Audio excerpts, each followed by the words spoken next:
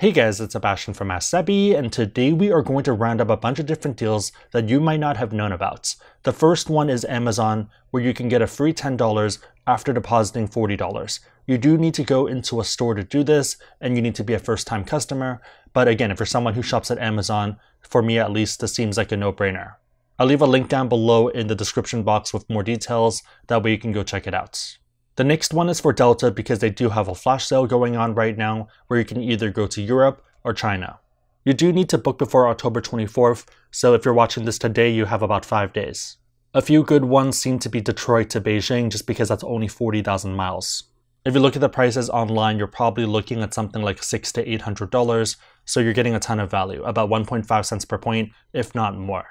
Same thing with Boston, so again, 35,000 miles. Anything on the East Coast to China seems like a very solid deal. Even on the West Coast, so let's say Los Angeles, 30,000 miles isn't too bad at all. I think the normal rate is about $400, so you're still getting more than 1 cent per point. Technically about 1.3 cents per point, so that's still above what we target, which is about 1.2 cents. For Europe, there are a bunch of different options. The ones that seem pretty interesting are going to be Boston to London, as well as New York to London, and also New York to Brussels and Zurich. The main reason is that they do cost the least amount of points, 32,000 points. You do need to check the taxes and fees though to make sure it makes sense. Going into a quick tangent, I think Delta miles have actually increased in value, especially if you are someone who likes to do economy travel, and the main reason is due to these flash sales. So yes, you might have to kind of reposition yourself in the US until you can take advantage of these deals, but for the most part, again, you can get a lot of value. If you're someone who wants to go to Tokyo, there is a Scott's cheap flight deal from a bunch of different places, so Cleveland, Orlando, Pittsburgh, Raleigh, as well as St. Louis.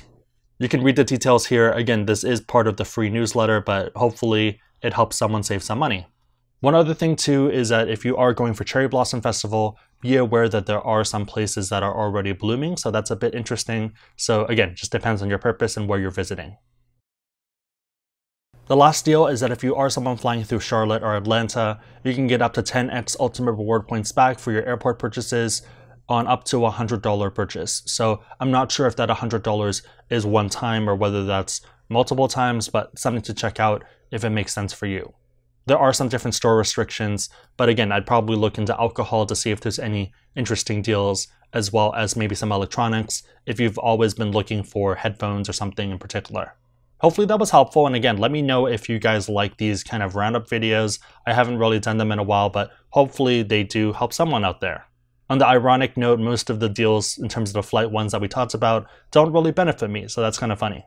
So I hope that was helpful, and let me know if you guys have any questions. My question for you guys is, are there any other interesting deals that I missed that the community should know about? Let me know in the comments down below. If you like this video, give it a thumbs up, it really helps us out. And if you know anyone else who benefit from what we just talked about, feel free to share this video with them because it's probably going to help them out.